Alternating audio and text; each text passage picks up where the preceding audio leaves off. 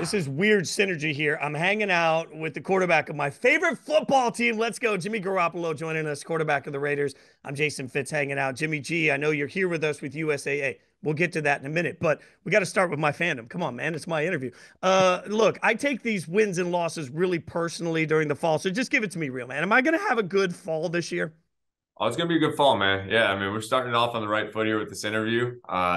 But yeah, it's been a good training camp. Guys are in a good mindset. Good preseason, but now it starts to get fun now. So we're excited about it. It's gonna be a fun year. Talk to me a little bit about that training camp mindset for you, because we all know that you come from San Francisco at this point, but we expect quarterbacks to be leaders. How do you walk into a room of guys that have already been together and sort of assert your own personality in that room? I've always been a big believer. You gotta be natural with it. You can't really fake it. You can't be something that you're not and come in here with all this fake energy and things like that. You got to just let it flow, let you be yourself. And I think guys respect that and kind of gravitate towards that in a way. So it's been been a fun experience. Great group of guys, obviously in this locker room, tight knit group. You could tell they've been through some stuff together. It's everything I was hoping it was going to be when I signed here. So it's been a fun ride. You mentioned tight knit group. Josh Jacobs just added to that tight knit group. What's that mean for you guys coming into this season? Means a lot. Means a lot. You could tell just the building atmosphere was a little different yesterday. Having him back, seeing him around. I got to meet him for the first time. Great energy. You could just see he's ready for football, man. Not going through training camp. I'm sure his body feels fresh as can be. So no, it's going to be a fun year with him. I'm excited to get to work and really just let our relationship start to grow now. So when you are the new starting quarterback of a team, how long till you can control the aux cord? Like how long till you can take over the music in the locker room? Really? Uh, I'm not an aux guy, man. I don't know if you. I like some old school music. All these young guys, man, they're playing all this new music, all this new rap and everything. But no, we got a good mix. We got some good guys on the aux cord. Max does a good job of setting the tone for us, especially on game day. So it's I'll get there eventually. You mentioned setting the tone. Max obviously famous for that. What's the tone been like this year in practices for you guys as a team? Yeah, intense. Intense is probably a good word for it. Uh, I mean, training camp is just one of those things you start off as friends, and by the end of it, after a month of hitting each other and going against the same defense all the time, it gets a little chippy at times, but in a good way. I would say it's the best teams I've been on. It gets chippy in training camp because you're sick of hitting each other, you're sick of doing the same thing. You want a new opponent, and we started to get to that towards the end of this training camp. So I get really excited from that. You also have a lot of familiarity, obviously, with Josh McDaniels from New England. For you coming back to an offense that you've been a part of before, what's been the biggest challenge? Biggest challenge. I'd say just flipping the mindset. I mean, this offense versus the Niners offense, just a different mindset of what you're trying to attack, who you're trying to attack. There's similar schemes, but how you're going about it is just different, like the mental approach to it. So I think that was initially the biggest thing that I had flipped in my mind. But now that we've done that, it's really just about getting on the same page with the guys. When we see this coverage, how are they going to run their route? The line, me helping them helping me. It's about tying in all the little things right now. All the little pieces are coming together.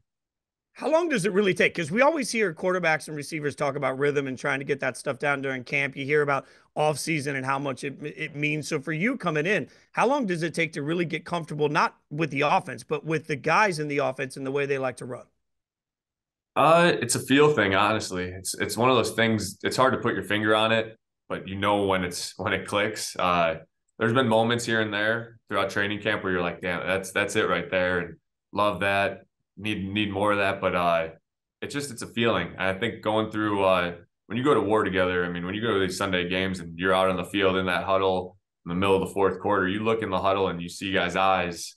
That really goes a long way in knowing, all right, this guy's made of the right stuff. He's ready for this moment type of thing. And I think all those added together, that's what gets you on the same page. That's what builds your relationship as players, as people. And I'm a big believer in that, man. Those relationships take you a long way.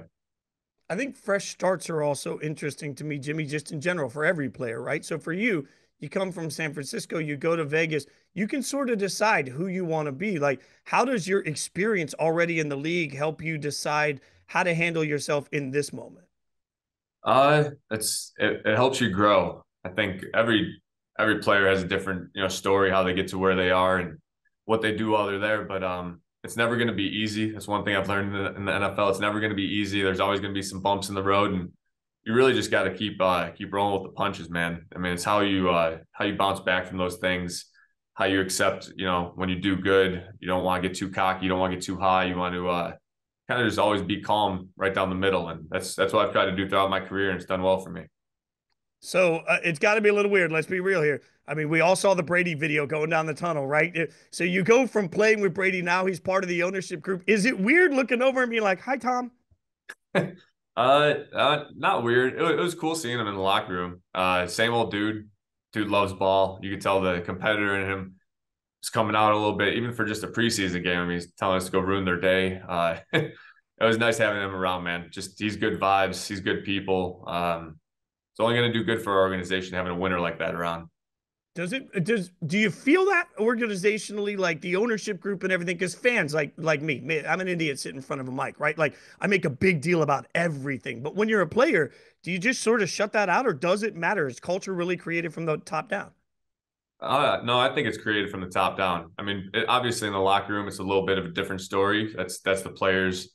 They're going to do what they do. But I think throughout the entire building, that's real, man. I mean, you feel it when it comes to it's just the small as the custodian. Is he, pushing as hard as the guy creating the balls for you, to the coach that's calling plays. I mean, it's all as crazy as it sounds, all tied together. There's a rhythm to it. There's an energy to it, and I'm a big believer in that. So this building's made of the right stuff. You got good people around here, people that want to win.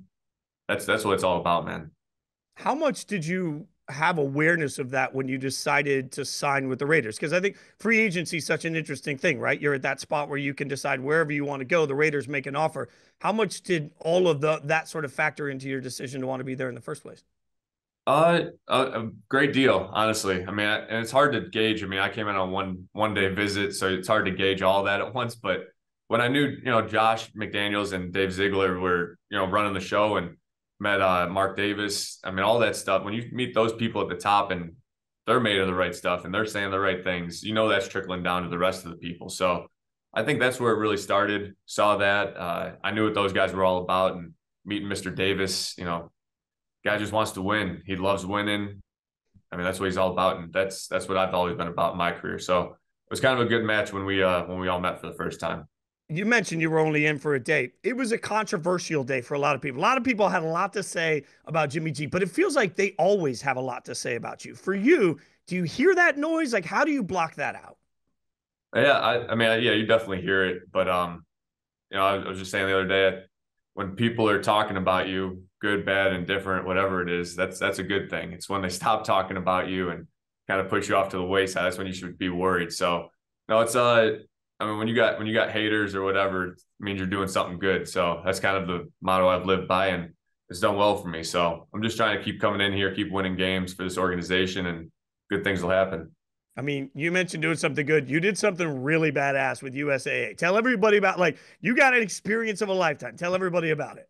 Yeah, it was got to go up to Nellis Air Force Base up here in Vegas. USAA and Team Whistle, they partnered up with the Salute to Service for the NFL, and really just gave me the full experience of what these Thunderbird pilots go through on a daily basis. I mean, I only got to fly for about an hour, I think it was, but it kicked my ass, man. If I'm just being honest, it was a great experience though. I hit the 9 Gs, almost blacked out in the pilot seat. Got to fly the plane for a little bit, so it was everything I was hoping for.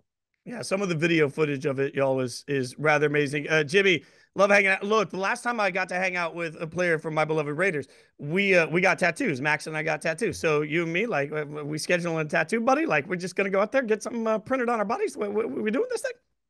Maybe, man. I mean, if it's good mojo, I've never gotten a tattoo, so that'd be my first one. We'll have to think of something good if we're gonna do that. Man, if you get a tattoo and then all of a sudden the Raiders play well, I'm superstitious enough that means for the rest of my life, every year I'd have to get one. I'm not sure we can go down that journey. Jimmy, appreciate it, man. Best of luck this season. Thanks for hanging out with us. We really appreciate you. Definitely. Thanks for having me, Jason.